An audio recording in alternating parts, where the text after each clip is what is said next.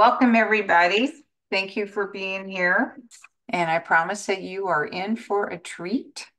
I've had the pleasure of meeting Yannick and have him was at our club meeting last year. He's quite a very gifted and talented bonsai artist. Let me give you a little background on Yannick. Yannick Kiggen has been adept at bonsai since the age of 10. He started young. And 2 years later, he started his journey with lessons from various bonsai masters, including Japanese masters. Your Kuno is that's not Kominashi, Yes, Teiko Kobayashi. Kawabe. Yes. Help me if I'm saying them wrong. No, you're saying it right. So, Hatsumi Terakawa and Terracotta. Polish bonsai artist Mario Kamstad and Belgian bonsai studio Momiji. And Pius Nodder and Francois Yacker. He's also participated in various exhibitions such as the Nolanders Trophy, the Ginkgo Award, and the European Bonsai Sand Show. He's coming to us tonight, or early morning in his case, from Belgium.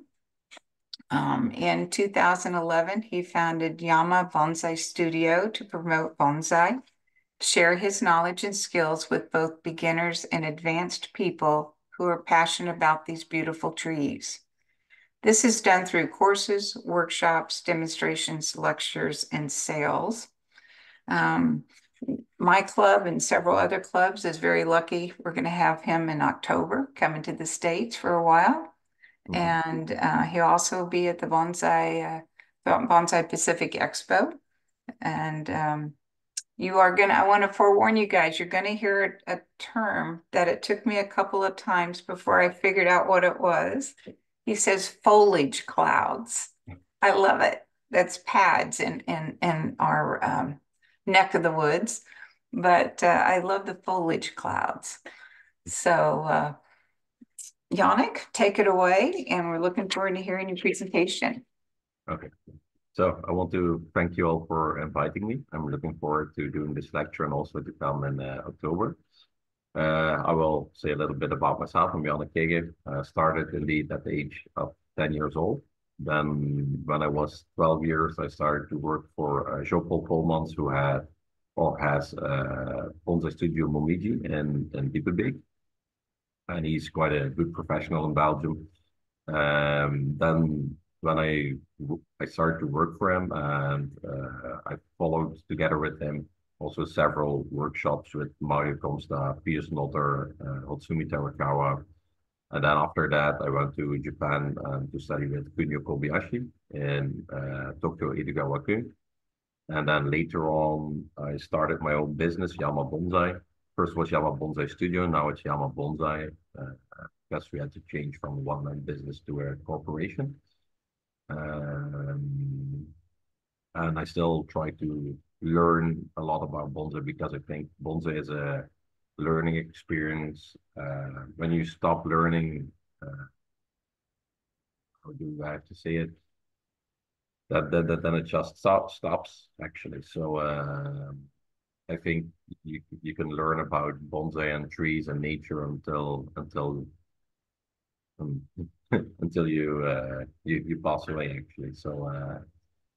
So it's important to always keep on learning, and you can learn from everyone. So, and I think it's very important that you can take your pieces from everybody a little bit and do your own thing with it. And that's what I want to explain today as well.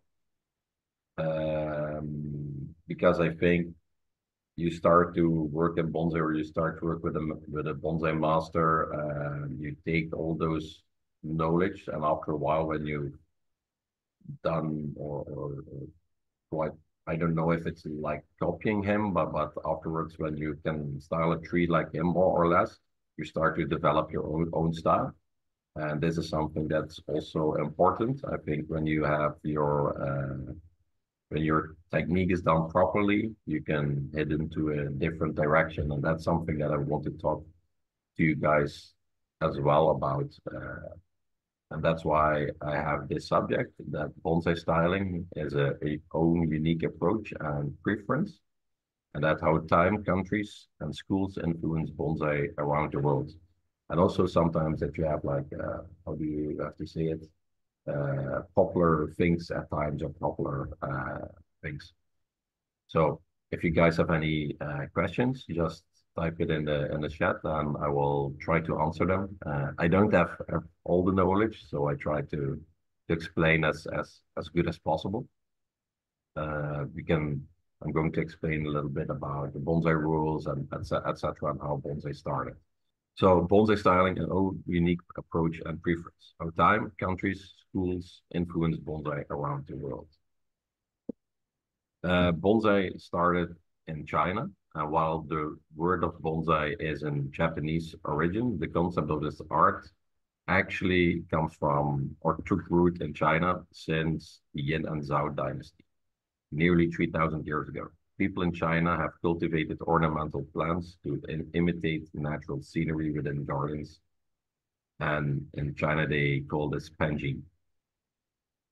So this is what you see or still see quite a lot, because in China bonsai is also popular, but we're going to talk about that a little bit later as well. And I'm going to show you guys a few examples of how bonsai in China looks.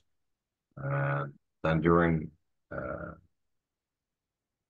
some time, Japan took Penjing to their country and made it better, or in their understanding more natural and better for them. There's a history of bonsai in Japan, and it's believed that the first tray landscapes were brought from China to Japan at least 1,200 years ago as religious souvenirs. 1,000 years ago, the first lengthy work of fiction in Japanese included this passage. A full-size tree is left growing in its natural state is a crude thing. It is only when it is kept close to human beings who fashion it with love and care that its shape and style acquire the ability to move on. So from there on, it was a sort of a bubble time. And in Japan, they had a lot of money. They had a good time, and they started to do philosophy about nature and bonsai.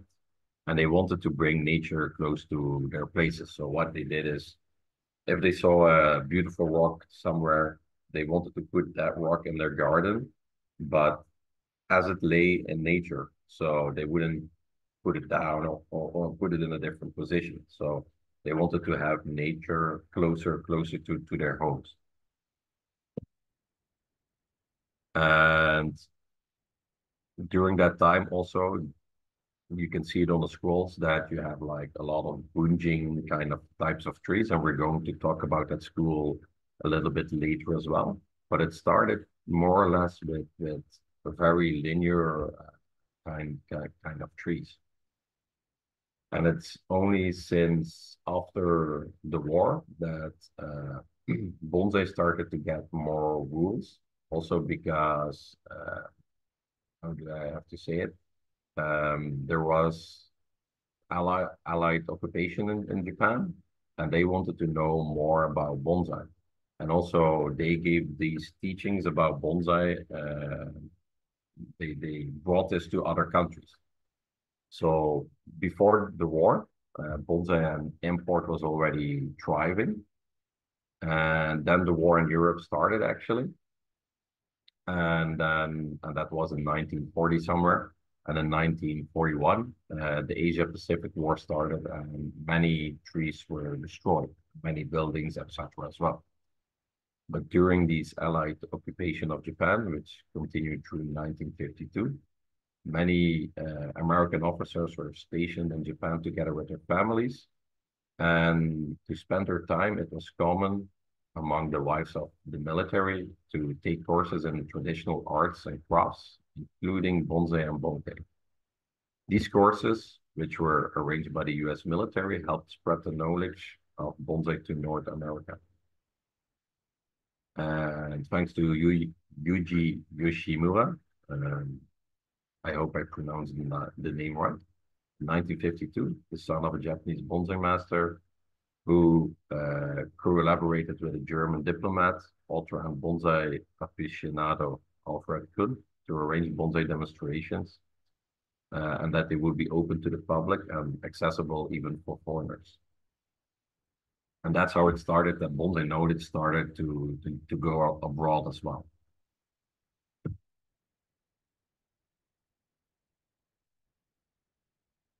And this is now I'm going to tell you a little bit about the schools. Also, I'm going to present some people in the bonsai world, a few people from America, a few people from Europe. I also want to tell you that uh, I have a big appreciation for everyone in the bonsai world. Um, and maybe I forget to name some people. Maybe I'm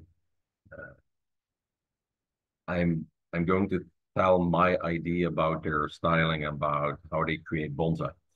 And in this case, I also don't want to offend anyone because I have a great appreciation for them all. And it's the main important thing is, in my opinion, to share the wisdom about bonsai. And I'm going to show by pictures how they created their style or by who they were influenced, and maybe that they changed their style over time because they had a different approach or a different view. And I think your styling evolves in a certain time or a certain way. Also depending on the tree sometimes. So bonsai is telling a story about nature. For everybody, the story is a little bit different. And sometimes the tree will tell the story about where it needs to go to. So after that time, the school started, and I always start with the Liner Classic School, and I'm also going to draw a little bit with this. So with these Liner Classic School, you have to think about the image that I show you here. It's a very elegant tree with not a lot of foliage. So very important with this Liner Classic School is that it emphasizes the line, and you had like a lot of open spaces. So I'm going to draw this as a shokan or like an upright tree. It's very elegant, and you have a lot of open spaces. Check. It's not a very good drawing, but you will get the idea of it. So, and the branches, they were very low in volume, and they had perfectly defined profiles. And the dominant line was the height of the tree, and the first branch was quite high and not very low.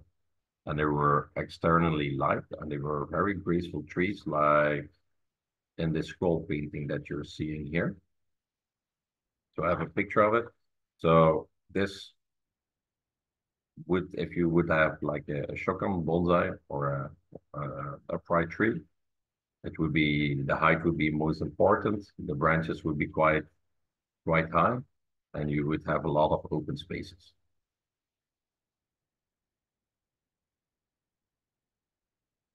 And then they had time to philosophy or do some philosophy, and they started about the volume classical school. And this is something you also see a lot that Bauhaus Stamberger sometimes uses with trees that are quite massive and big, but you still see them around Japan as well. And they emphasize volume. So that means that you have a lot of foliage, and those trunks are mostly very big. And sometimes you also, or people also call them the sumo style trees. And the shapes are also very triangular, and the branches are quite high in volume, and they cover almost the entire trunk. Also, you don't see the back branches very well because the volume is quite high. And I have an example, for example, here. So here you can see quite a big trunk, and you see foliar masses, foliage clouds, but you don't see the depth very well because there are not many open spaces. and the dominant line was the width, and the first branch was always very low, and the appearance is very heavy and sturdy. Sometimes you see these trees, you still see these trees. The picture I'm showing is an example, but it uh, should be a little bit more than that as well. Also, people, if you have any questions, just ask. I try. Um, for me, it's very nice to be interactive as well, so I want to um, answer as much as questions as possible. You're being very clear so far. Okay, super. Then they philosophized about it again, and they mixed these two stylings together, and that made the neoclassic school. This was important because you have the Tashigari, and the Tashigari is, if you can see here, to keep the shadow away for a minute. So it's your root base, and the first part of your trunk needs to be visible, like here. Okay? And also the first part of your first branch should be visible. So if I'm going to draw it, it would be a mix of the first tree and the second tree that I have drawn.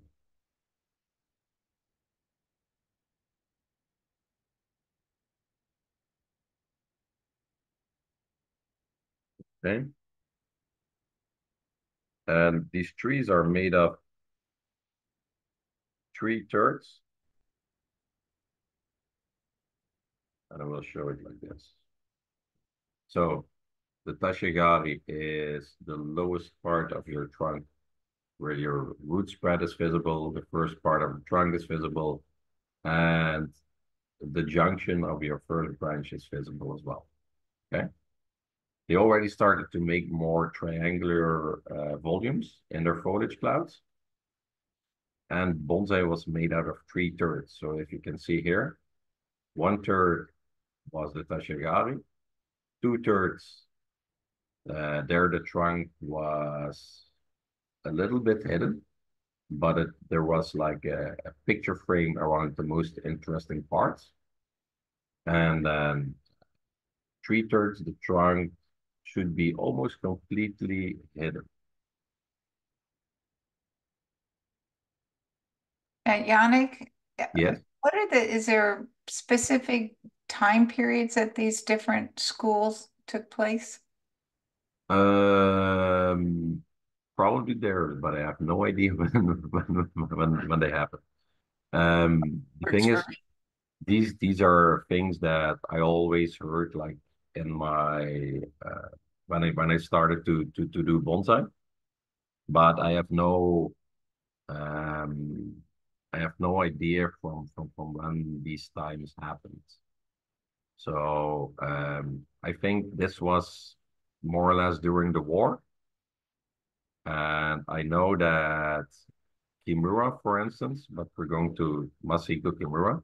He's one of the most um, or the best bonsai masters that influence bonsai a lot. And we're going to talk about it later as well. But what he did was he break the rules and he influenced it in a way. But he started bonsai when he was 15 or something, or he started apprenticing when he was 15 years old.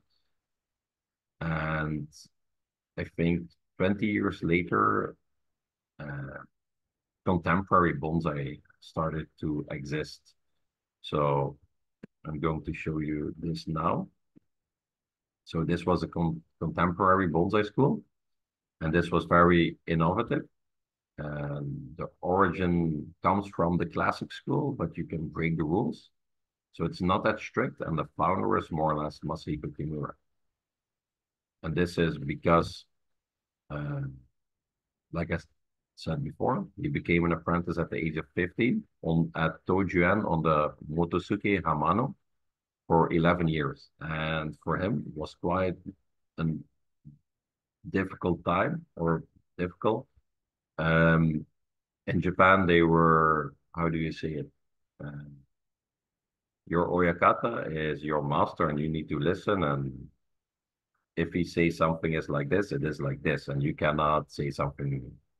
You cannot say like it isn't. So if the table, for instance, Taiga one time told us, if Kimura said that the table is black and the table is white, the table is black.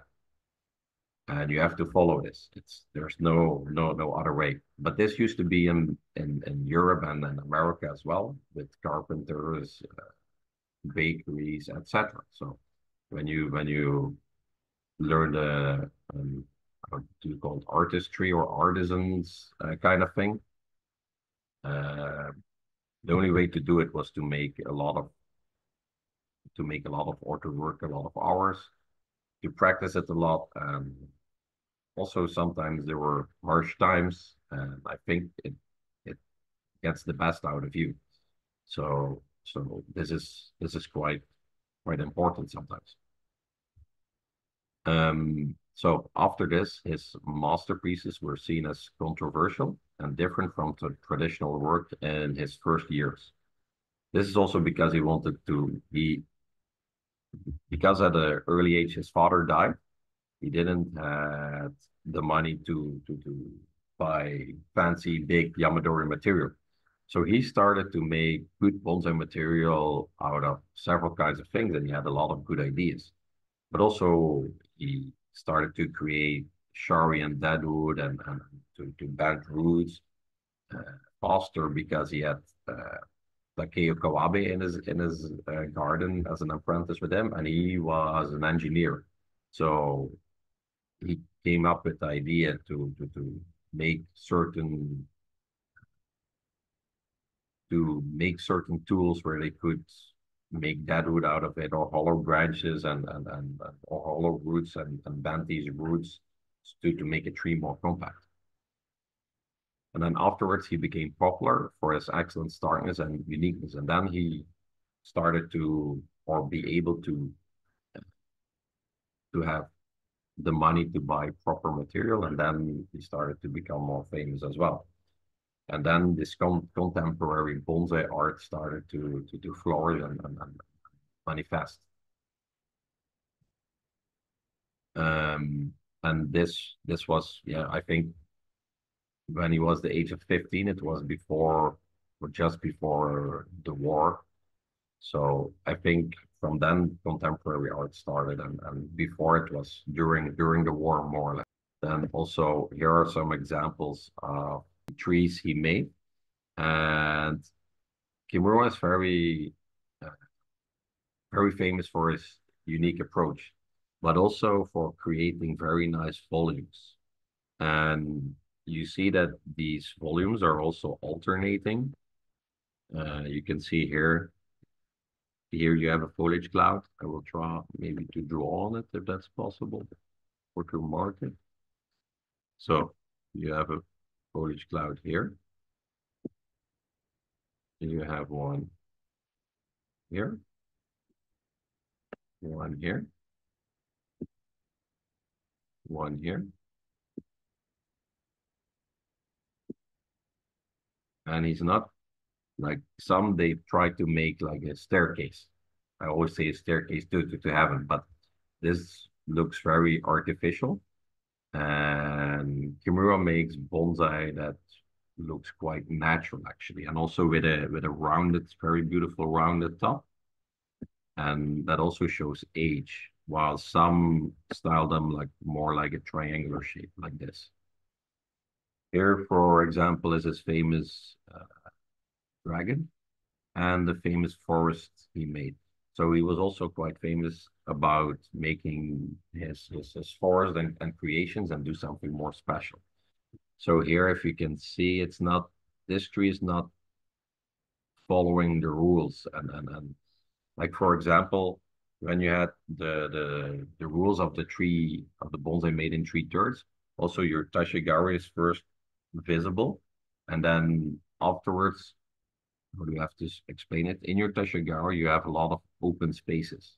With this one here, the classical style, you have a lot of open space here. And when you work your way onto the top, your open spaces get smaller, but your foliage clouds get smaller as well. And the foliage clouds are more defined. While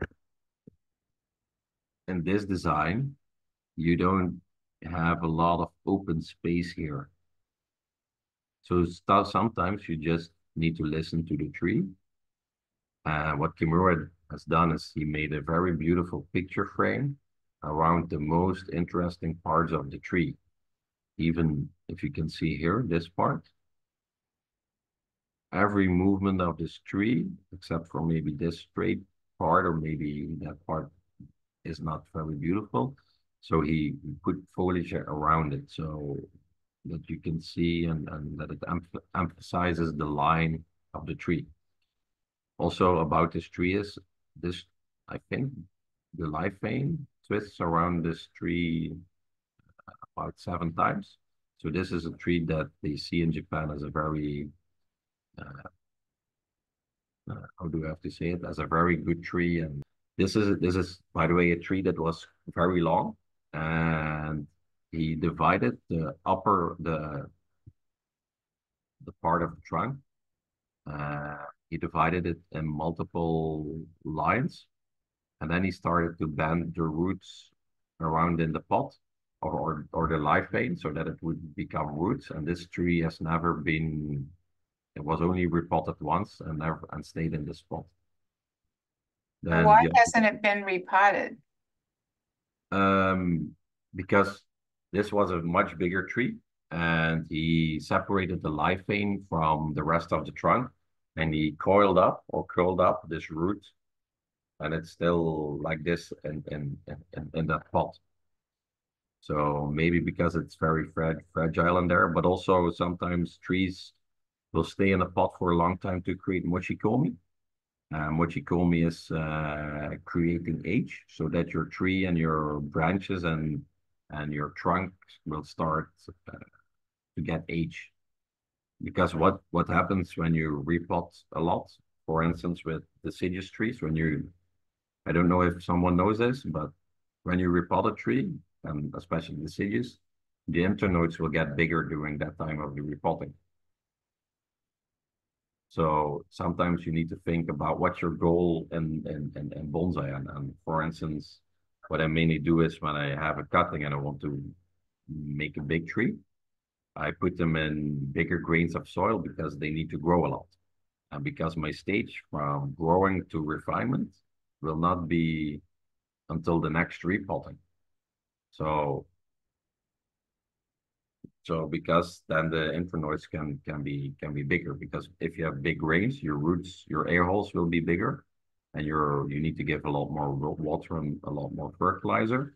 So what happens is that you get a lot of growth, but your internodes will also be a lot longer. And then if your tree gets into a refinement stage, you can put it in smaller grains of soil, and then you also will get smaller internodes. But with every repotting, you cut the roots and then they start to grow again. The internodes get a little bit bigger as well. So that's something you need to think about as well. And with a tree that stays longer in a pot, the watering will be a little bit more difficult every time, but the tree gets more age and more mochikomi, as they say. So, and you can see this in the bark and the branches, and this is also quite a interesting aspect in bonsai, but not very easy.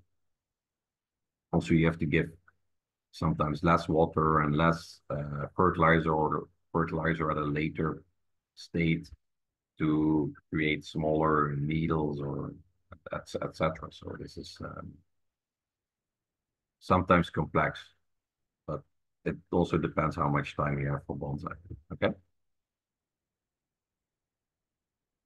And he's also very famous for making these forest creations. So he made a lot of rock plantings. He made the rocks himself, the slabs himself. He used to use Ibagawa rocks, but now there are a lot of examples of rocks that he made himself. So it's he tried to make he made spectacular things of trees that were not spectacular, and he made very trees that were in kokofu and trees that not everybody is capable of to make something stunning. And then also he had a lot of disciples or apprentices, like Taiga Urishibata from Taishuan. And then, of course, in America, Ryan Neal. And then also Marco Invernizzi from Italy, who also works a lot in America. And we're first going to talk about Taiga Urishibata.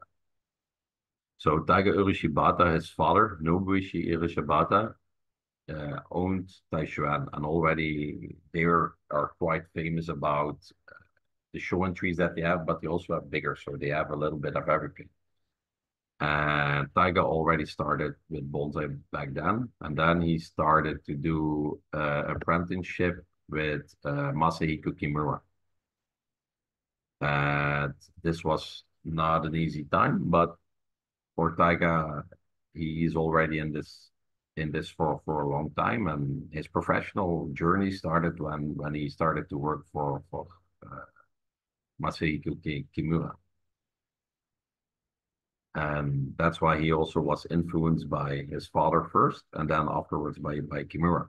And he started to adapt the styling of Kimura, but you still see a little bit of traditional Japanese bonsai in his work. For instance, with this tree, this is a red pine, Japanese red pine. That first was almost 2 meters or 2 meters. And he's very proud about this tree because he banned it until it was 1 meter 20. And here you can see that this tree is made out of 3/3. So if you have here the Tashigari with the first branch here, that will be 1/3. Then this part will be 2/3, and this part will be 3/3.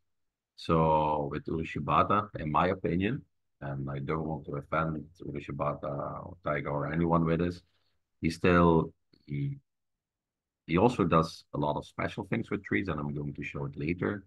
But also he still follows certain traditional rules, but it's allowed to break the rules. So this is a tree that also won Prime Minister Award, and is a very famous, or start to become a very famous tree in Japan.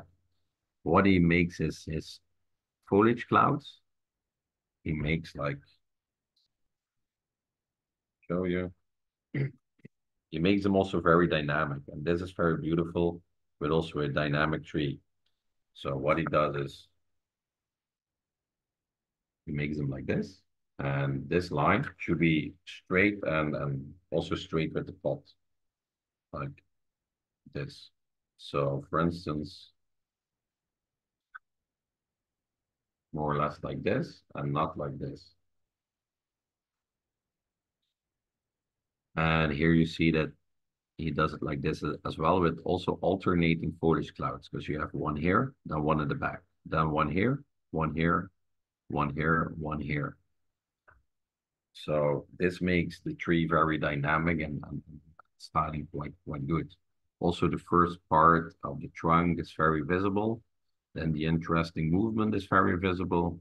And then here at the top, everything is hidden, or more or less everything is hidden. And this is things that I try to study and try to think about how they do these stylings. And sometimes the tree tells you what way you need to go to. Here is more or less, this was a tree that he's done after his apprenticeship at Kimura. And this is where he wants to show the artistry that he can. And he wants to make something more special and more out of the box. Normally, you don't see a lot of, sorry, normally you don't see a lot that they, especially when it's because this is more like a Sabamiki Deadwood kind of style and also Miyogi kind of style of tree.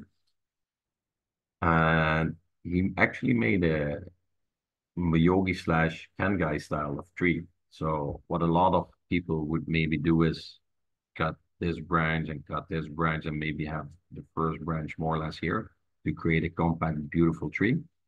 What he is doing is he put the tree in a slab and he lets the branches grow out wider to create a much more interesting tree and to create something special.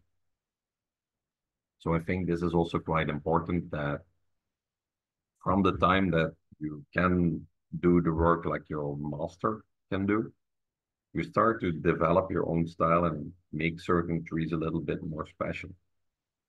Um, I think this is an important part for everybody who does bonsai, um, because you have to tell your story. If you want to exhibition a tree, you have to tell your story as well. And I think this makes bonsai more interesting because just because you can influence it in your own way. Actually. Here is Taiga while doing a demonstration at the trophy in Belgium. This was on a very big Yamadori Mugu pine, but here you see that he tried. The picture is taken from above, but here you see that he tries to make these foliage clouds into a very natural way, so very dynamic because the tree is very dynamic. But he also still has some Japanese influences, like the open spaces here as well.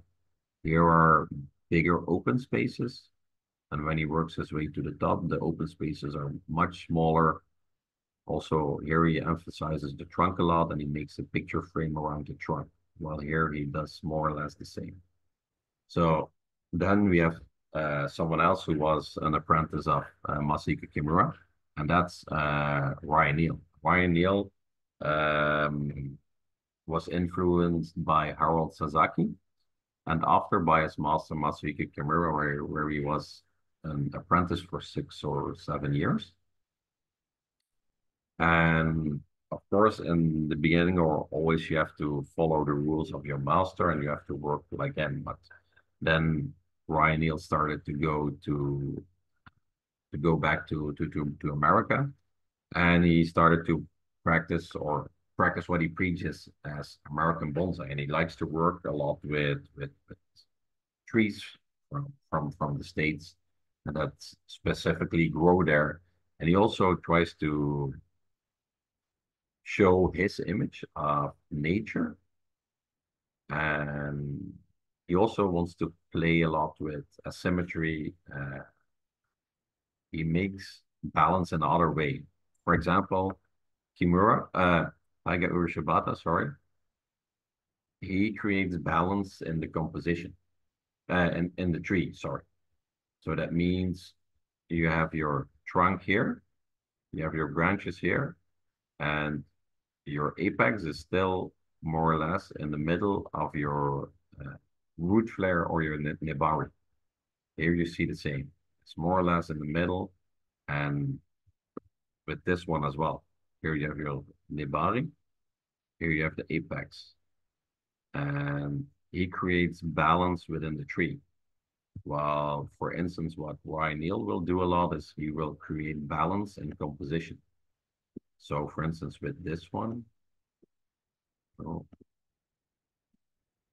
for instance, with this tree, here the tree is also in balance, but he sometimes, because this is more or less a bunjing style tree, he uses a little big or slightly bigger pot to create even more balance in this tree.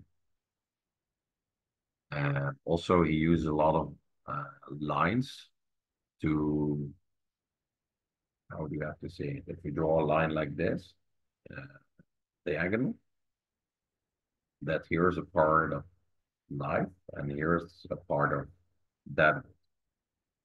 So, for instance, with this one,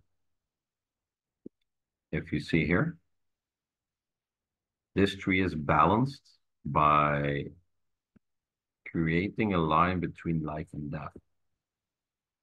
This is equal to this part. And also there's balance created in the composition by using a bigger pot because this gene is hanging out of the pot. If he would have used a much smaller pot like this, what a lot of people would have done, then you then the tree looked like the tree would tilt over. And this is, say it. So this is quite good because It's the word that I'm searching of. He tried to make asymmetry in the tree and also to create balance in the composition. And that's why he changed his style a little bit. But you still see some influences that Kimura does as well, like creating those volumes and to create alternating foliage clouds. For instance, here one, here's one in the back, and then here's one. You see a lot with Japanese styling that from the first branch, that's divided in three foliage clouds. So this is the first one, then this one, and then this one. Because what you need to do is when you style a bonsai tree and you have your trunk, first your trunk needs to be in the right position. And we need to compact the tree. But what always will happen is that this trunk line here will be copied. You will always see this. And it's copied because of, or you can copy it with the movement of this branch going like this. But with this one, because probably of the nature of the branch, it would only be possible like this. But then you could create a branch or a foliage cloud here. So it closes this space, because otherwise here will be too much open space. And for instance, with this tree, he again has a diagonal line.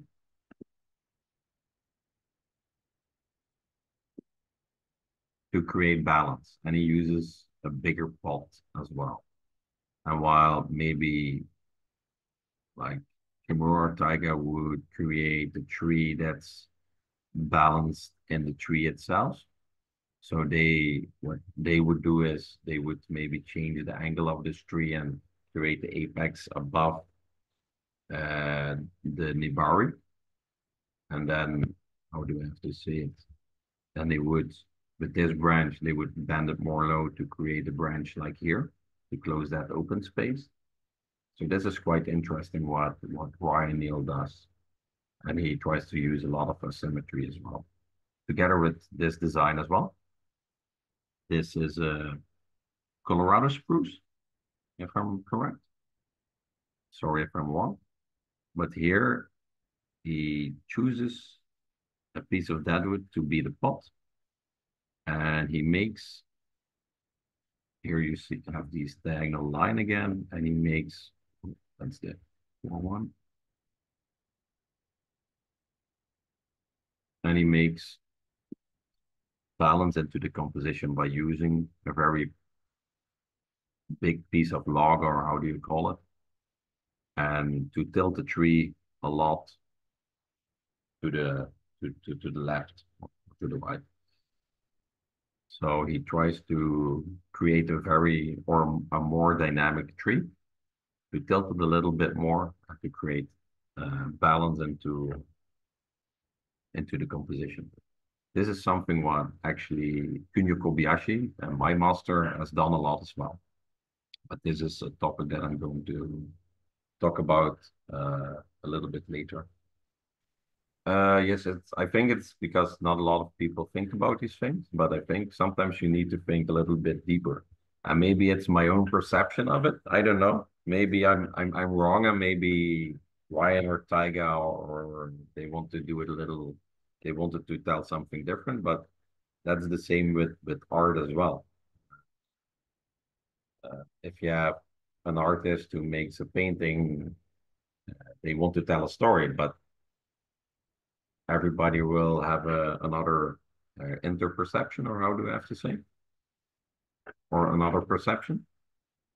So these are things where I think of, for instance, what I mainly try to do when I style an oak tree is I look at the tree because I look at the tree and the tree tells me what I need to do. And that's for a lot of bonsai masters because Ryan can shape a typical bonsai, Japanese bonsai style. Tiger can do it, but sometimes you have to do something different. And the tree will tell you where you will go, actually. Next one in Japan is Kunio Kobayashi. this was my oyakata. And while his parents had a flower nursery, Kobayashi started doing bonsai at his late 20s. So, and he was self-taught. So after 40 years of doing bonsai, and he already was quite well known because the fun fact is he actually was a gymnast, and he was a very famous gymnast in Japan. I don't know if you know the thing with the cords, with the, I don't know what it's called to hang. That The was rings. the rings, yes, yes, Yeah. indeed. Uh, Before bonsai, he did that. So, and then he started with Satsuki bonsai because was quite famous in bonsai, and because there was a lot of profit into this. And then he started to go over to Japanese black pines and etc. And he was self-taught, so he taught himself a lot about bonsai, and but he already had, because of his parents, because he had a flower nursery, already a basis of how to care for trees, etc. And then after 40 years of doing bonsai, he changed his style from creating beautiful, clean trees to what he calls Ajino Agro bonsai. And with this, he wants to explain, or he wants to mimic the harshness of nature in his trees. So, for instance, this is a Satsuki bonsai, but Satsuki bonsai is very difficult to create in a very natural way because then you need to create a bush. Um, and there is a style developing where some trees that are created like bushes, and they can be like in a single tokonoma with that tree, will be very special, created in that way. But this is not the good example. I will maybe show later if that's possible. But in his other examples, this is more clear. So these two junipers are the same one. And this one, even before at the start of his career, was a very clean style. And here it's starting to look more natural, but he even developed the tree in a way like here now. I think this is maybe 2, 3 years ago. So he wants to create a tree that looks like a tree in nature and that had a lot of weather conditions and that met the harshness of nature. Like especially as also with this one here. Here you also see that it are not very clean, static static lines into the tree, and it's also very dynamic. And he tries to make the tree more natural. It's also very different from traditional Japanese style, but very interesting in my opinion. For instance, when I was there, I think that's 12 years ago, he has a lot of Chinese customers. So we also did a lot of Chinese styling. Um, and he was telling about that, like Chinese styling is always with a longer branch on the tree. So because they like this, it's and he had a lot of customers. So from a commercial aspect, he made it into Chinese styling, but also because he told me uh, he leaves sometimes branches on for customer to buy, and they can cut the branch because then they say like, oh, we changed the tree from Kobayashi. So also from a commercial aspect. So that was quite interesting as well. Then we have an apprentice of Kobayashi who is Minoru Akiyama. Um, I think he works a lot in the States as well. And Minoru Akiyama was influenced by his father and by Kunio Kobayashi, as he is now the second generation of bonsai professional in the Yamanashi prefecture. And he apprenticed for 6 years at Kunio Kobayashi. And Minoru Akiyama is very known for his refined work and his knowledge about many species. I visited his garden, and they had like a lot of fagos, a lot of junipers, satsuki, Prunus umi is also quite known for grafting certain species that are quite difficult in Japan, like umi. And when you have the knowledge about doing that or grafting in a good way. Okay, so Jennifer Williams says, very interesting to see the difference in each artist style. Thank you for pointing this out. Hard to unsee this once it's pointed out. Yes, maybe that's not a good thing for me to do because then you start to notice things. But on the other hand, it's good for people to think about certain things in bonsai. This is also interesting to develop other styles or other schools, and I think this would be interesting. So, for instance, Akiyama is very influenced by his father and by Kunio Kobayashi. And yet, though, he stayed with having clean trees or styling clean trees. Also because in Japan, you have certain preferences. If you see kokofu during the years, you see these bonsai also develop. If you see the kokofu books, and you see that there are sometimes changes, like sometimes they paint the dead wood white, and sometimes they leave it the natural color. Or sometimes they start to remove the bark from the live vein, and sometimes they kept the bark on to create it more natural. So it also depends what's famous or what's a hype at that time. For instance, here, this is also a very famous tree of Akiyama-san. Here you can see that he also creates volumes, um, and that he is very, how do you have to say, very refined, that he has very refined work. This is more triangular, so less rounded than Kimura would do, but Kimura is also not as master. While here you see that he creates a bit more rounded apex in here as well. Also, you see that here you don't see the branches go up so much, and here you see this, and this is also, here you see the branches go up a lot. And this is also what we're going to talk about a little bit later, because it also depends what view of bonsai. If you have a bird's eye view, if you're standing in front of the trunk, or if from front view, so if the tree is very close. And I think that sometimes, and this is what Tunis Jan Klein, a Dutch bonsai professional, told me. So this is sometimes also a story of what a certain artist wants to tell. If the tree is close, or if you're standing up on a mountain hill and you see the tree going, you see the tree very low, things like this. But here also you see that this is, I think, Akiyama-san told me that these trees were Yamadori that his father collected. They're quite valuable now. And as you can see, these Polish clouds are quite very refined, very well defined, with a lot of ramification inside of it here as well. This is a little bit more natural. So sometimes he also makes a tree very natural, depending on how you evolve a bonsai as well. Then we have another apprentice of Kunio Kobayashi, and that's someone you all know as well, probably Peter Warren. He's here.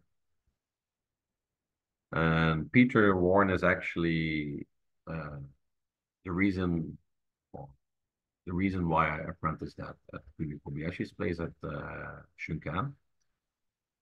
And he introduced me to Kunio Kobayashi, and then I started to work for him. So while soccer or football brought Peter Warren to Japan, he finished after a 6-year apprenticeship at Kobayashi. So his only influence, because before he went to Japan, he didn't do bonsai. So his only influence of bonsai was Kobayashi at that time. Also, he gave English classes at the school,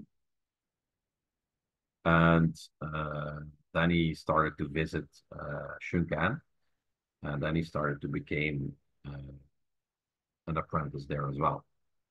So, and Peter Warren is someone who is also very inspired by nature and also likes to mix contemporary art with his bonsai sometimes. In London, he made a exhibition to mix bonsai with contemporary art, and you can see this online.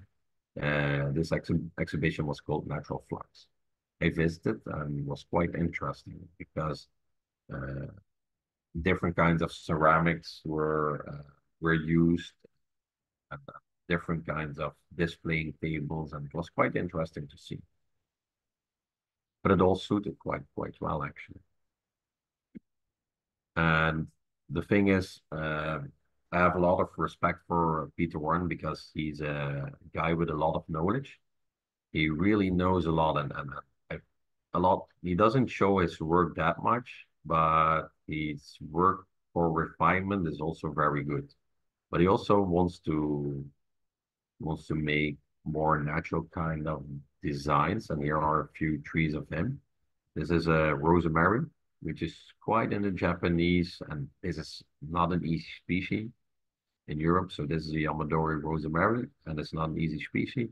So to maintain this kind of Japanese design into this tree is it's not easy. So this is more like a Japanese style tree. Here you have a European Yamadori spruce.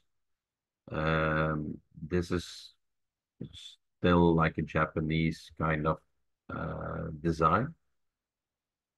And here you have a Scots pine. Uh, this is like a natural design where he makes like one, two, three apexes. You have this trunk line with this trunk line following that line, and the branches are not very well. Uh, how do we have to say? The branches are styled in a very natural way, so the tree doesn't need to be clean, and this gives a different feeling in bonsai, and it's not very easy to do this, especially not when you're used to making clean trees. Yannick, what's the size of that rosemary tree? About how tall is it? If I see the display, if I see the turning table, I might guess 50, 60 centimeters. I think it's quite a big tree. Hmm. Big, but I think like something like 50, 60 centimeter, maybe 40, but I think something around 50 or 60 centimeters with the tension. So with this, So for a couple of feet for Americans here. Try to sorry? do a conversion from meters to feet. Ah, is it like two feet? About 2 feet. Yeah. Something like that? Yeah, two feet. Then we have Keiichi Fujikawa. And Mr. Fujikawa is the second generation owner of Fujikawa Kokan Nursery. Yannick, can we Yes, pop back to the other one? yes, of course. Um, the question is the dead wood on the rosemary part of the live tree, or is it a tanuki? No, this is a Yamadori that comes, I think, from South France or Spain, and it's not a Tanuki. I also think it's not easy to make Tanuki out of rosemary, so this is completely a natural tree. Thank you. Sorry to interrupt you. No problem. You can interrupt me whenever you want. So, this is also a tree that I think was first from Lorenzo Agnoletti, if I'm not mistaken. And then Peter Warren bought it from him, um, and made his creation out of it. Where the tree went now, I have no idea. But for this species, it's quite a beautiful one. I know when I worked for Jean-Paul Polmans in Belgium. He also was a very good Yamadori collector. And in the south of France, we've seen rosemaries like with coiled, very beautiful trunks and with like trunks like this big. So it was quite special. What type of tree is the one in the middle? This tree is a spruce. So as we say in Europe, Picea. It's spruce and in the States, I think. No? So, and this is like a Yamadori tree, maybe collected in France or Austria or Switzerland. I have no idea. In some places in Europe, they don't really look or they are not very strict about collecting because they still don't have a lot of knowledge about it. For instance, in Spain, they have. So there were some examples of uh, cars that have been confiscated and because they found or see a car or they stopped the car and it was full of Sabina junipers and they didn't have a permit. So while in France you can just collect them, they don't really care about it.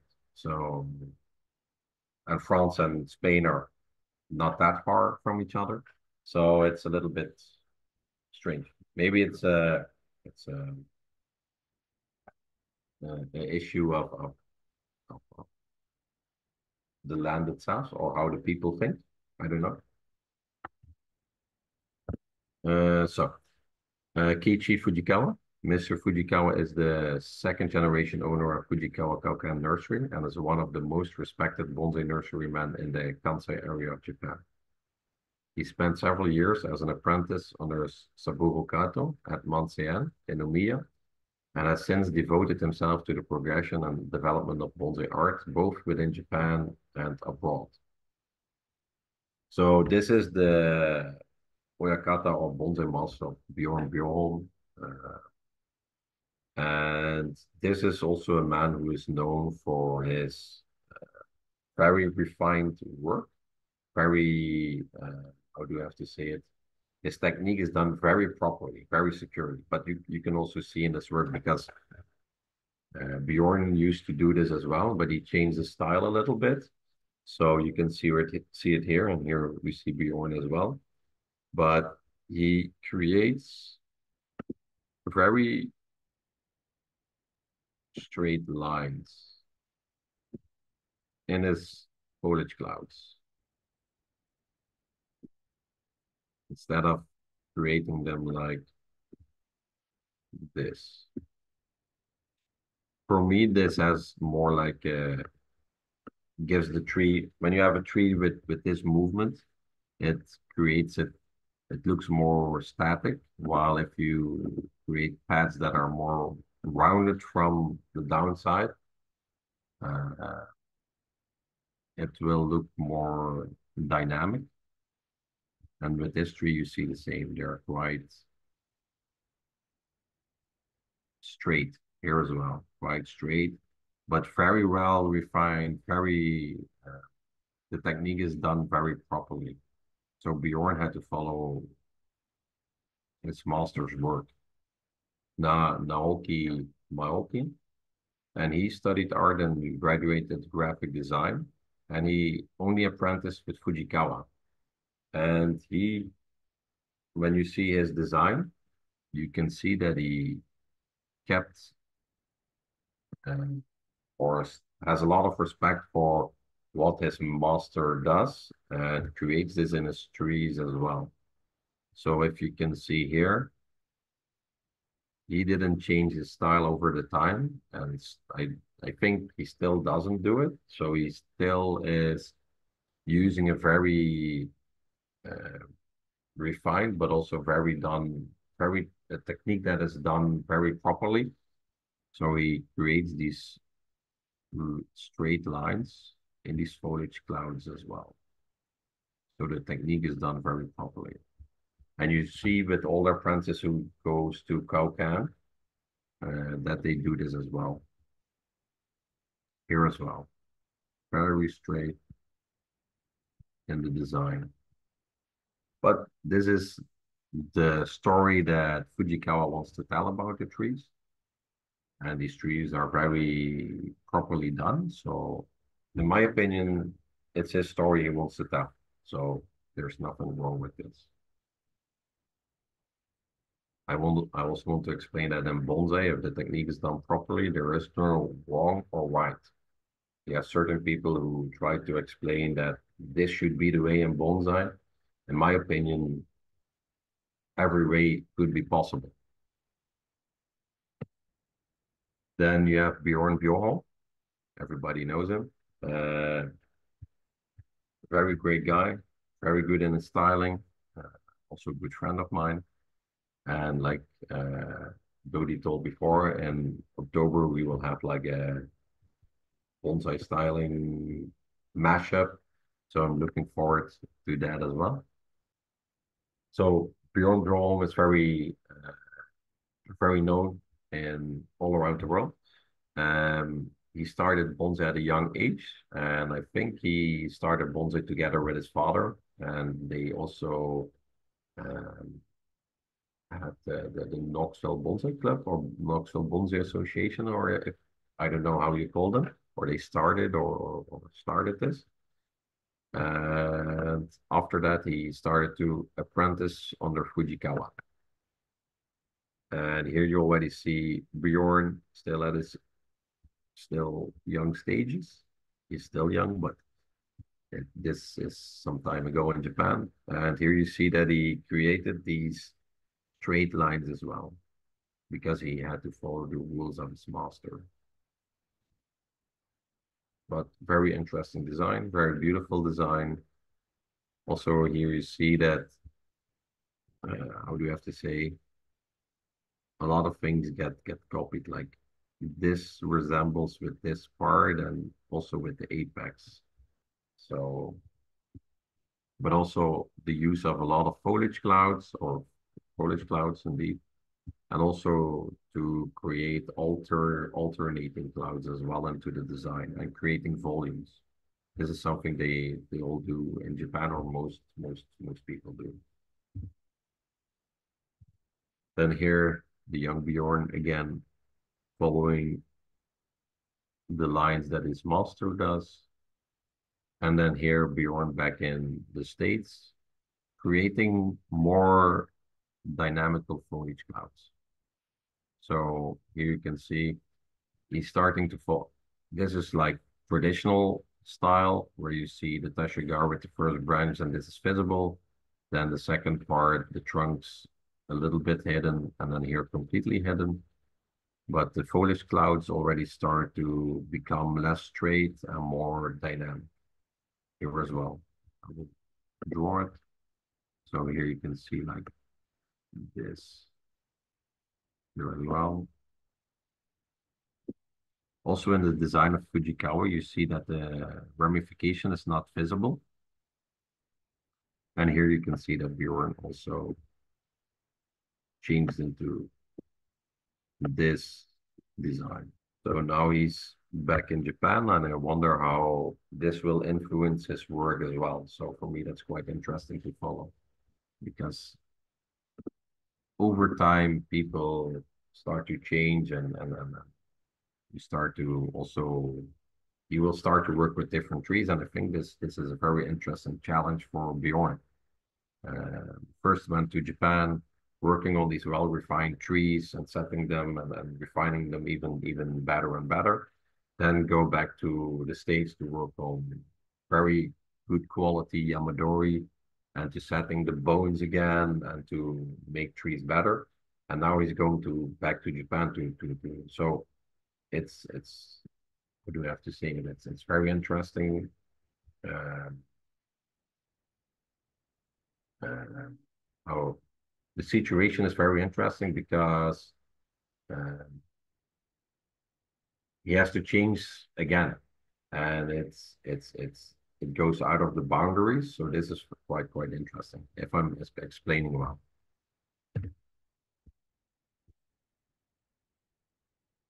Okay.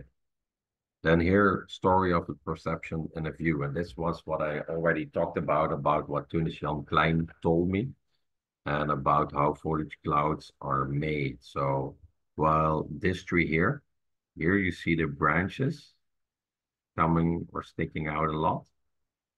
So this could be that the artists want to explain that this tree you see very close and the tree is above you and you see the branches. You can look into the branches. So that it has a vision of you looking at the frog perspective up to the tree. While here you don't see these branches and you just see foliage. So here you could say that maybe from a bird's eye view, you can see above the tree so that you're standing up a hill. So I think this is something that Tony Sheldon Klein told me, and I thought this could be interesting to talk about as well. And with every exhibition or every tokenomic, um, you have to tell a story. So you have to create the flow into the tree. So the flow of this tree goes to here. You have to have the right display table. You have to have a beautiful old accent plant that comes from the same place as where your tree comes from, maybe with a scroll, all these kinds of things. So you have to tell your story about this or your own tree, actually. Then I have a little piece of bonsai in Europe. I think everybody knows Mario Komsta. Mario Komsta is uh, originally from Poland, and he went to start to be an apprentice of Nobushi Urishibata of Taishuan, the father of Taiga Urishibata. Then Danny Hughes. Danny Hughes is one of the people in Belgium who has influenced bonsai in Europe a lot. Uh, but I think he started with importing trees. And when he started to go to Japan, bonsai in Europe started to become more popular, but also the level started to become higher. And he was influenced by, I don't know which Japanese people, but I think from Manxian. And when he started importing and having the ginkgo awards, bonsai started to uplift in Europe as well. And then we have Walter Paul. Walter Paul is very known about his natural style and his hedge cutting technique, so I wanted to talk about that as well. So let's start with Mario Comsta. He completed a 5-year apprenticeship in Taishuan nursery under Nobushi Oshibata and received a certificate of skill in bonsai. He is recognized professional by Nippon Bonsai Association and All Japan Shonen Bonsai Association. So Mario Comsta is a guy with a lot of knowledge who has a very good technique, makes very well refined trees and also deciduous trees, and I think his skills are quite mind blowing. And lately, he started to think a lot about not really thinking. It's like thinking out of the box, but he wants to create special kind of trees to do something special with it. And like this is a very spectacular Scots pine, very well designed, very good. So, and while this is still like a more classical design, he tries to do with other trees special things. And these are trees that I'm not now going to show you that are not very special when they were not styled yet. But if you look at these trees about how they are styled, and if you look at nature in our place, these are trees that you can find like that over here. So there's the technique is done very properly and it made the tree more unique and more special. Uh, this is not an imported tree. This is a Scots pine Yamadori. I think this tree was once collected by my old bonsai master, Jean-Paul Polmans. And I think he sold it to someone in Spain. And Mario Comsta styled this from raw material. So I think here was foliage as well. And he bended the trunk or this part of the trunk. And he created this tree with branches, but where the foliage was quite far away. And he created a very compact, beautiful Scots pine out of it. So to create this, quite good. And also in relatively a short time, he created this. So Marco says his technique is really stunning. And I think at the moment he's one of the best in Europe. So, His knowledge, his work, his technique is mind blowing, and especially with this tree as well. This is a Scots pine, but this is the first styling of this tree. And if you see the detail and how every branch is placed and how nice everything is done, and this is a tree that I could see here in the forest here of a Scots pine that looks like this. How did he shorten and compact it? Did he graft it? No, I don't think he grafted. I think he bended the trunk, he bended some branches, and created back budding in this tree. So his skills about bonsai are quite good. Uh, there's a article, I think, about this tree somewhere. I think Bonsai Focus or Bonsai Art, maybe. I'm not sure. But I don't think this one was rough. So here, this one as well. As you can see, uh, I've tried to show with these ones. So with here, I showed a very spectacular tree. And these trees are quite simple, but they're very elegant. And the way he made these trees, it's quite, in my opinion, quite unique because he made out of something not so special, he made a very special tree with some details that you might think, oh, this is not how it should during the bonsai rules, but it's thinking outside of the box. Like this branch starts here and goes like this. And the bonsai rules that was this would be a no-go, and some people would think we would cut this branch. But then you have a 12 and a dozen tree. For instance, here as well. Oh, where's my mouse? Here we have this branch going like here, and this one is crossing with this one. But this replicates a tree that you can see in nature. And the styling of these trees are that complex that not everybody understands how do I have to say it?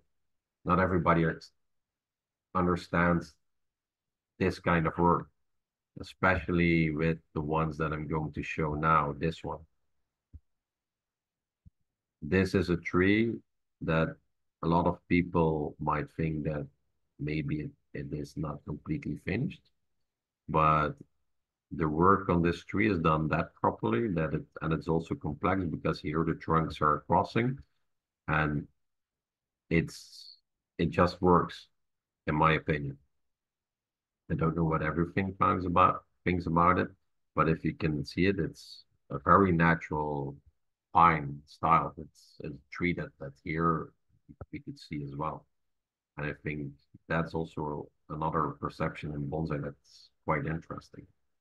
While here again, you have a more Japanese tree where you can see the ramification going up and you can see the volumes into the tree.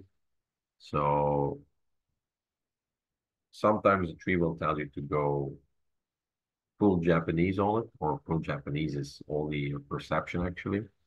And sometimes you have to create your own thing and make something special out of it. And I think the tree will tell you where you need to go.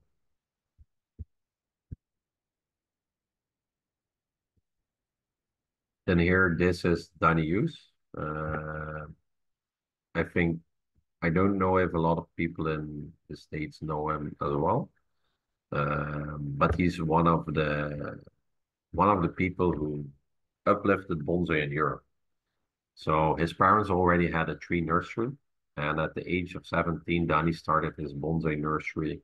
And when he traveled to Japan as a buying trip, bonsai in Europe started to boom with great thanks to Danny, who also made the Ginkgo Award happen. And this is Danny started to do had a lot of Japanese influences in his design or used to have. And now he started to do his own thing and also to create natural bonsai. For example, this is a well-known tree of Danny, and this is a Shishigashira. This one he created all by himself as well, but he created into a very natural tree by not doing too much on it, just let it grow and sometimes to pinch where necessary. So with this tree, not much work was done, and it's one of his. It's if you see the tree in real life, it's quite a big tree as well. The picture doesn't do it justice, but it's quite a spectacular tree as well.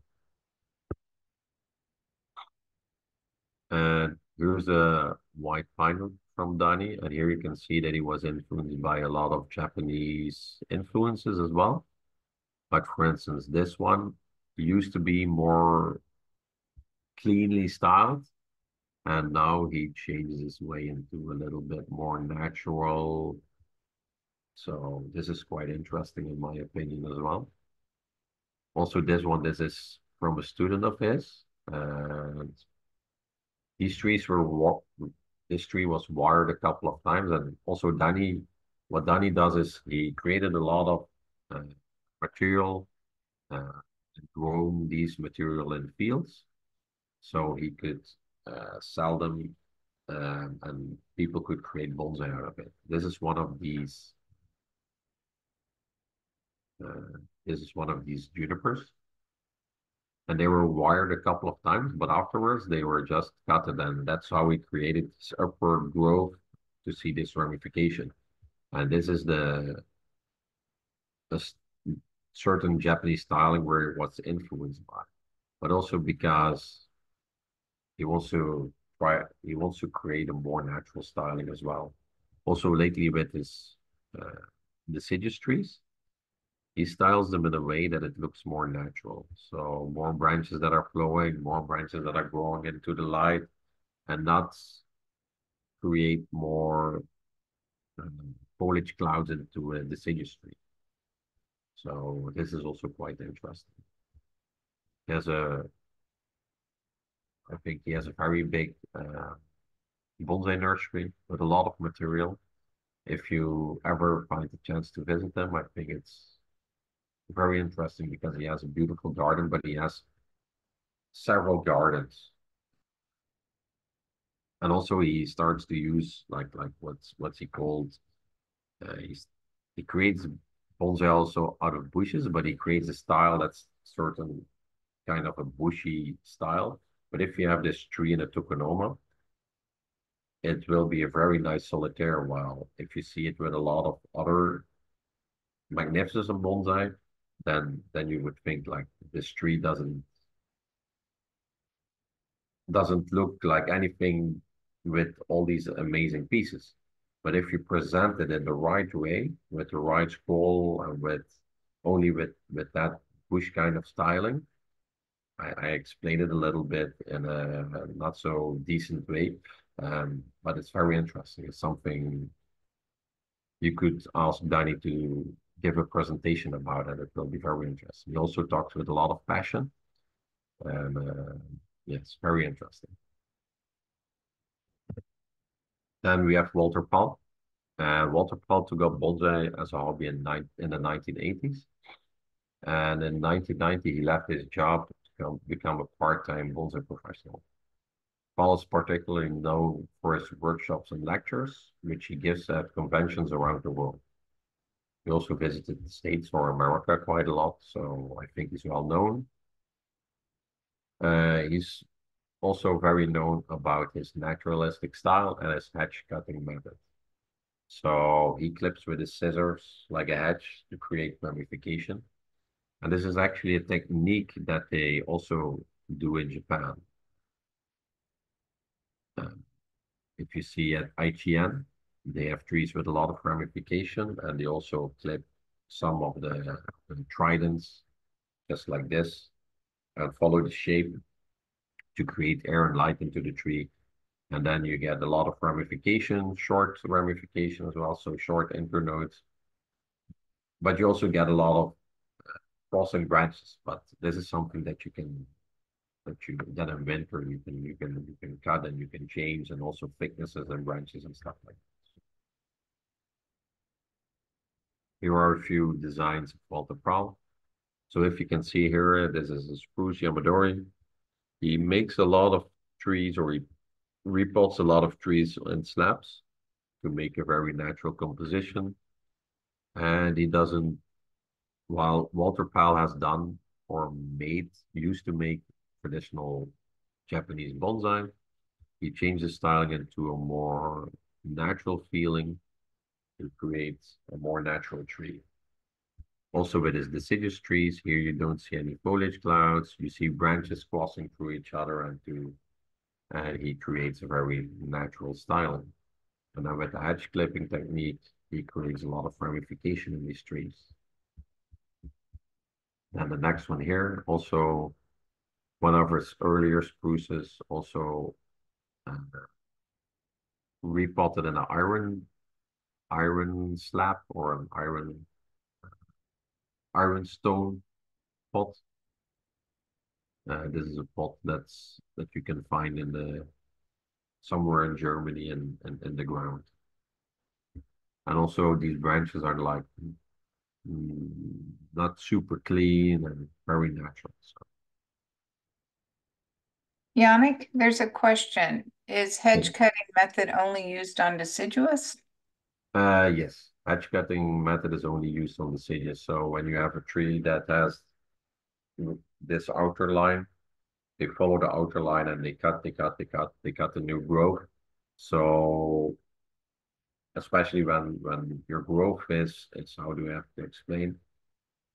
Sometimes with trees you have like uh, very strong growth, then you have mediocre growth or middle growth, or how do you have to explain it? You have weak growth. And when you fertilize in a correct way and give water in a correct way, it's possible that you create a balance into the entire tree. And what you can do is you can just cut in the shape of the tree to create more small ramification and internoids. And only with deciduous trees, edge cutting technique is done. I think with conifers and stuff like that is quite difficult to do, and it's not so healthy. So not so healthy for the tree.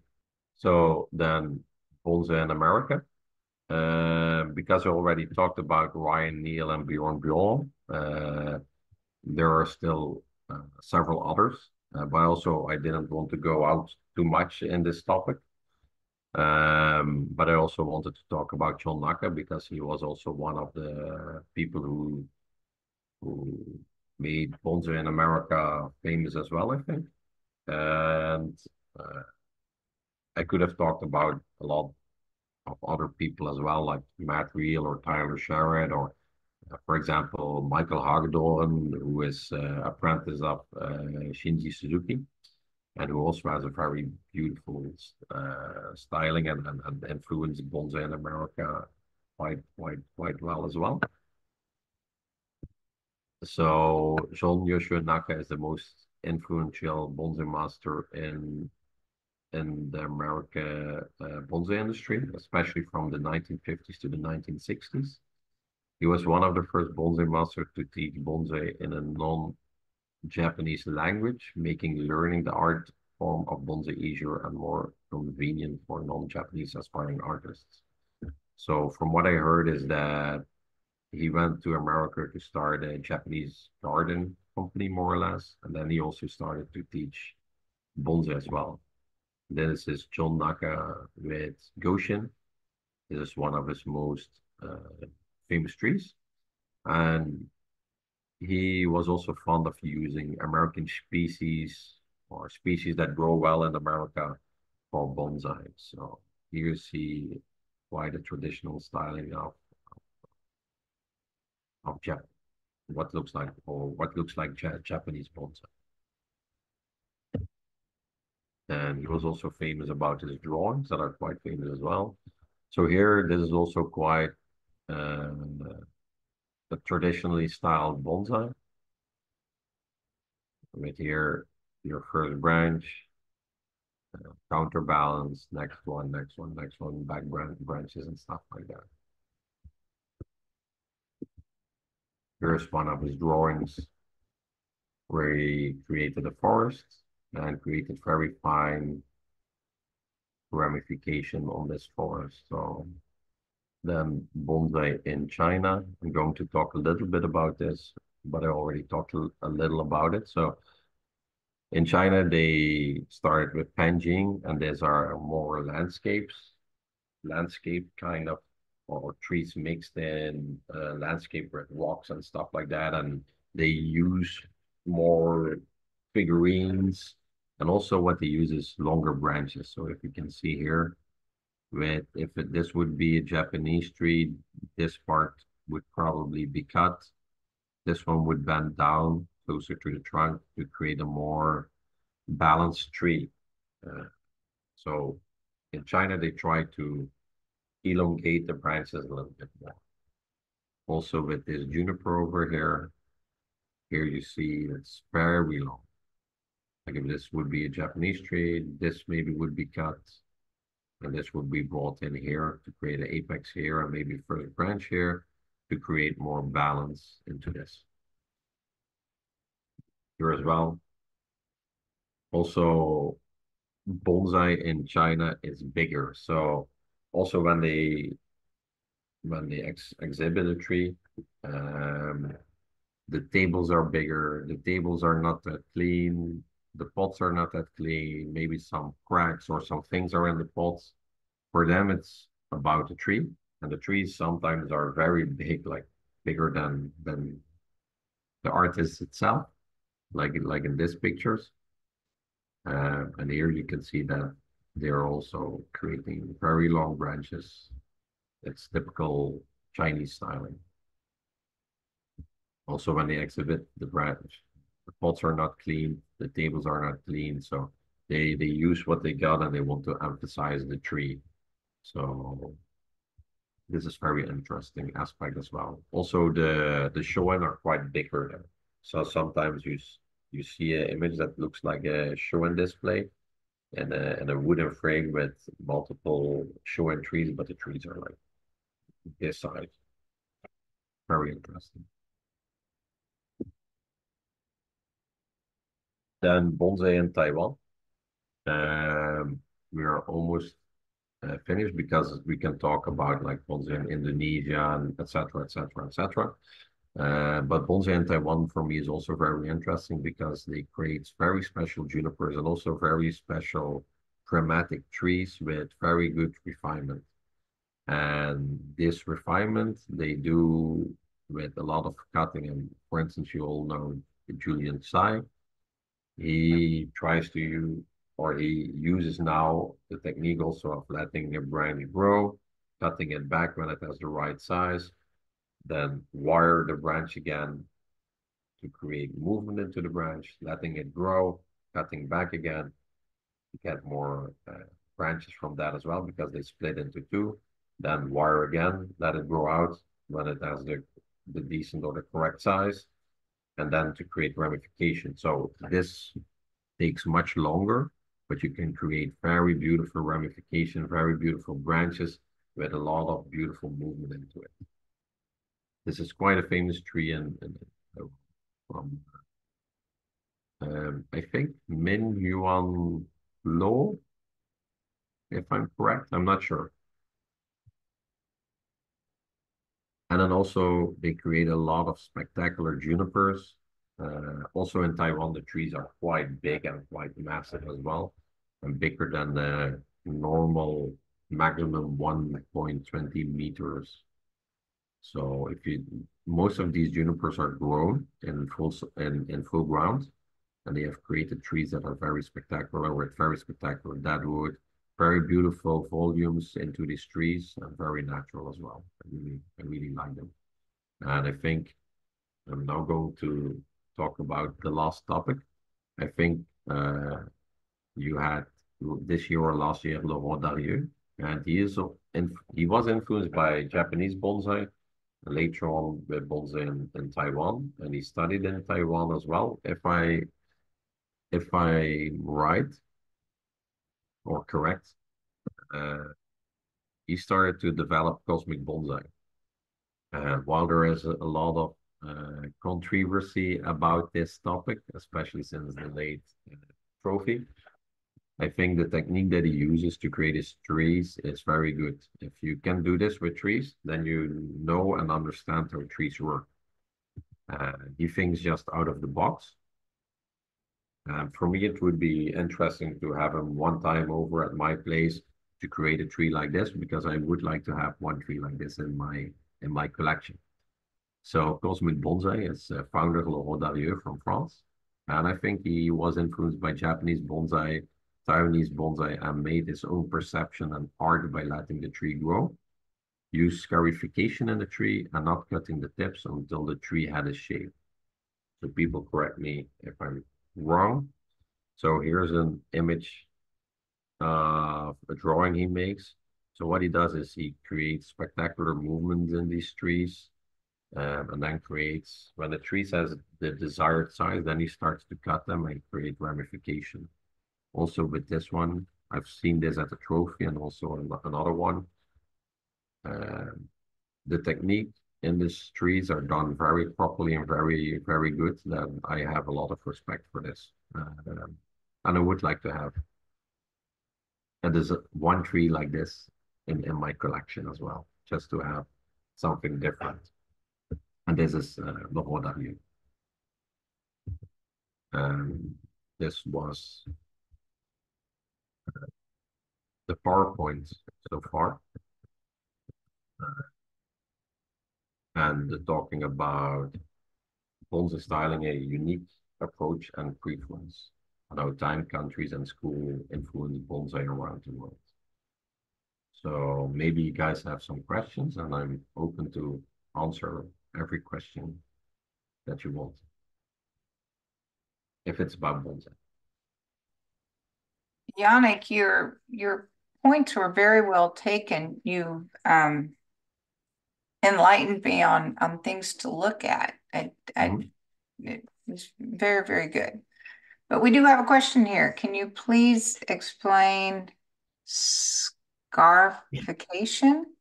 Yes, with scarification, Laurent Darieux means to create sharis in the trunk. So what he does is uh, he creates and like they also do this in Japan to create very interesting shari and bonsai. So what he does is he let the trunk grow first, then he creates a small piece of shari. Then he let the wound heal over, so the cambium will heal and make it a little bit bigger. Then he follows that line again, and cuts he cuts and follow that line again into the same shape, but makes it a little bit bigger. And then you create depth into the deadwood and create more textures into this deadwood. So that's what I mean with scarification. Ah, you would love to see some work of mine. I can try to. There was a question is what is your own take on styling bonsai, given that you've educated us on the history and the various stylings? Um, wait a second. Yeah, I,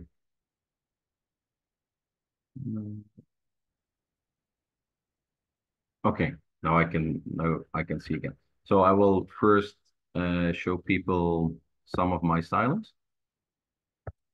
Um, this here is a Larix Chamadori that I styled for the last 3 or 4 years, maybe 5. For instance, it's this tree, and it first looked like this. This was a tree that a customer bought somewhere else, and he first started with a different bonsai master. And here was a big nub. I thought we could make the tree more interesting to use the back side as the front side. So this was the first styling to create a more fluently movement and to create better, more beautiful ramification with branches that are hanging down. And here is the tree the year after. I think it was uh, 12 weeks ago. So this is a large I designed. This is a U I designed.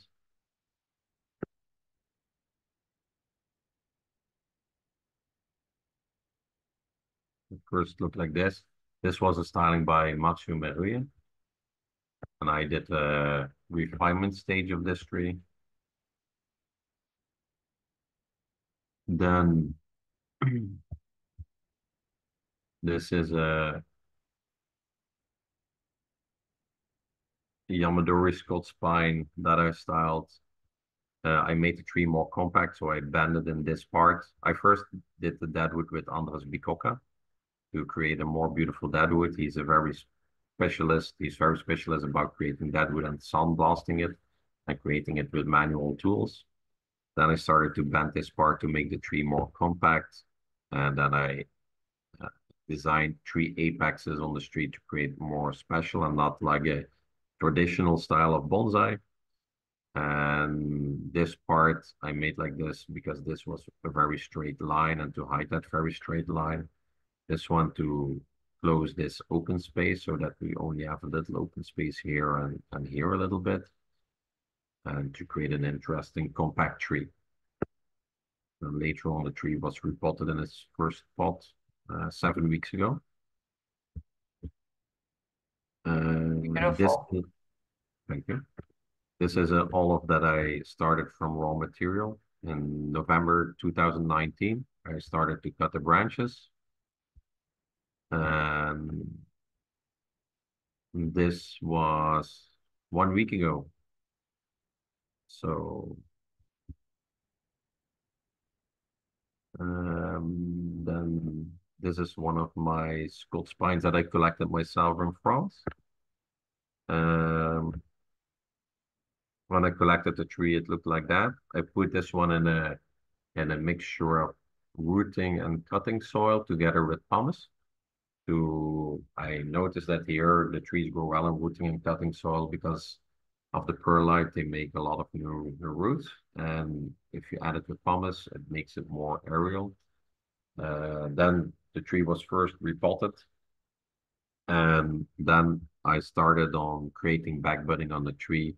So afterwards, we could make the first design. The first design was made together with Manuel Calmade, and now for the last 3, 4 years, tree starting to look like this. Then this one I recently styled. This tree was quite a famous tree in Japan that started to lose some branches, and I could get hold on it, and I made the tree strong again. Um, then I went to visit America, uh, and Robert Kressler took me to visit the cypresses, so to visit the lone cypress, and I was very, how do I have to say it? I fell in love with these Monterey cypresses. So, and because juniper and cypress are quite related, I then had an idea how to style this tree because there were not many branches left. I've cut this one, and with this one I created the first branch, and then with this one, let some foliage grow out and create another tree out of it. And then I created this out of it. I first created the tree 1 year ago, and last week um, I started to clean the tree again and repotted it on this Ibugara rock to create a very natural design and to create an ode to my trip to America uh, because there the idea came from. So That is left, stunning. We have a couple questions about it. yeah. How did you make this tree strong again? So when a tree is weak, I take the tree out of the pot and I put it in a bigger pot with only pumice and with big grains of pumice because that's very aerial. And then the tree, because they are weak, they don't take a lot of water, and because pumice drainage is quite well, they start to dry out, what's better for the tree, and they can start to grow in it again. Also, because pumice is quite porous, the roots start to split and they make more feeder roots. And then I also use fish mix or fish emulsion, if I can say like this. And then when I start to get healthy growth shoots like this or shoots like this, then the tree is healthy to work on, and then I could start to work on it. So that's a technique that I sometimes use. Sometimes I see sick trees at other nurseries, and I buy them for a cheap price, put them in a bigger pot filled with pumice, and then they start to regain health again, and then you can start to work on them. So this is quite good sometimes.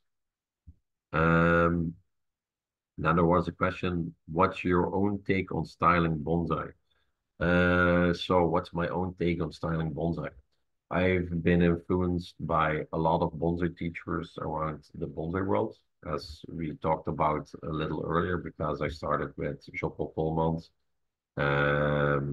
I also worked a little bit for Danny Hughes when I was young. Then I had classes with Otsumi Terakawa, Mario Komsta, Manuel Germade, then Kunio Kobayashi, etc. For me, it's very important to learn a lot of aspects from everyone and to create my own thing with it. Um, so I mostly have an idea what I will do with the tree, but the tree tells it to me. So if the design would suit that looks more natural, I will try to make a more natural design. But with a lot of trees, I make like also very clean, strict, very clean, dramatic design. And that's something what I like. Also with this one that I showed before, the juniper is also quite dramatical, but also quite natural. And with this Scots pine that I collected myself, it's very dramatical, but it's very clean styled and it's not very natural, you know? So, but it's also a tree with a lot of movement. And I think like a natural styling, I think then the feeling of the tree goes away. Uh, so I try to do several kinds of things. I also make bonsai more traditional sometimes. It depends how the tree looks. With this one, this was my demonstration tree for the trophy. Here I created more volumes. So,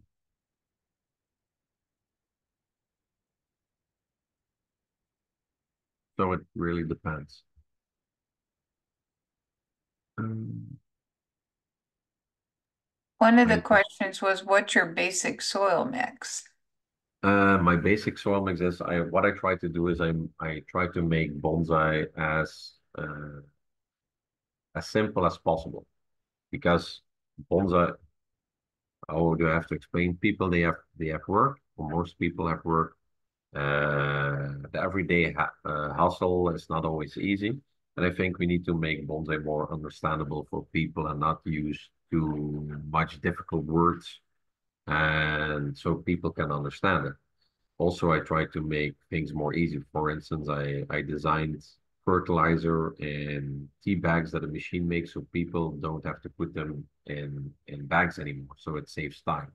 And for me, those things are important. If you simplify bonsai by explaining in an understandable way, then it makes it more accessible and easy for people as well. So also use this in my soul mix. So what I do is if I have I first think about the goal of my tree. And if I have a very small cutting and I want this cutting to grow into a beautiful show-in, I use a big grain of I use a big grain of Akadama and pumice. I also don't use too much certain things because I use what I know that they already used in Japan. And where we know of that, that's good. For instance, if I want to grow a shoen into a bigger tree, I will use the same size of grains in the entire pot. I will draw it. So that would look like this. Okay. Some say here you need to use bigger grains, here middle-sized grain, and here small grain. In my perception, that doesn't really work because if you go with your chopstick in it, these grains go all into this, and we get smaller air holes. And what I want with this cutting to become a shoen tree is a lot of big growth. So if I use the same particles, I have the same air holes. So if I'm now in my living room, if I fill this with only basketballs, I have the same sizes of air holes. If we mix ping pong balls with it, the air holes will be smaller. So that means that we also create smaller feeder roots. And it also means that you have to give less water. So with this one, you have to give more water and you can give more fertilizer. So that also means that your tree is going to grow bigger, faster. And also that, what do you have to explain? Because your air holes are bigger, the roots will grow bigger as well. Then when you have a tree that needs to go into a refinement stage, then you can use smaller particles because your feeder roots need to become smaller. You have to give less water, but you also have to give less fertilizer. Then I also want to make my mix easy. So some people use like, what does it call, lava. Lava can be good because there's iron in it and your tree, the color of your foliage can look green, darker green with this. But for me, lava is very sharp, so it cuts the root. So by only using this, I don't, or only use lava in my soil mix, I don't use it. Some people like to use it in the mix, but for me, I like to use as less as possible to save time. So I only use Akadama and pumice with green trees or for instance, like conifers and stuff like that. 50% Akadama and 50% pumice. And with deciduous trees, 80% Akadama and 20% pumice because they have to stay more wet. But if you have a difficult job and you cannot water a lot, then you can add a little bit more Akadama sometimes in your mixture. Some like to add other kinds of things like kiryu or lava or other things, but for me, then you need to sieve Akadama, pumice, lava, kiryu. That's too much work to do. And in my opinion, if we make bonsai more simple, it will be more easy as well. Okay. Any other questions? Sounds good. Yeah, you've been going a long time. It's been very informative. One person wrote, I don't know if you saw it, he said every person in bonsai needs to learn this history to have a better understanding at Mm-hmm. looking at trees and the influence of prior masters. It's very, very good. So if anyone has a final question, please get it in right now because I think we probably need to wrap it up. It's time for him to have breakfast, maybe. That's wonderful. Well, I hope you have a good rest of your day. We're going to be winding down ours over Okay. the next few hours and appreciate it very much, Yannick. And I look forward to seeing you. I'm trying to figure out how to get my camera on, but I'll see you in October. Yes, we will see each other in October. I'm looking forward to it. So, That's right. It'll be fun. yes, So definitely. thank you very, very much. Great job. Thank you for inviting me. Goodbye. Take care. Thanks for attending, everybody. Good night. Thank you, everyone. Goodbye.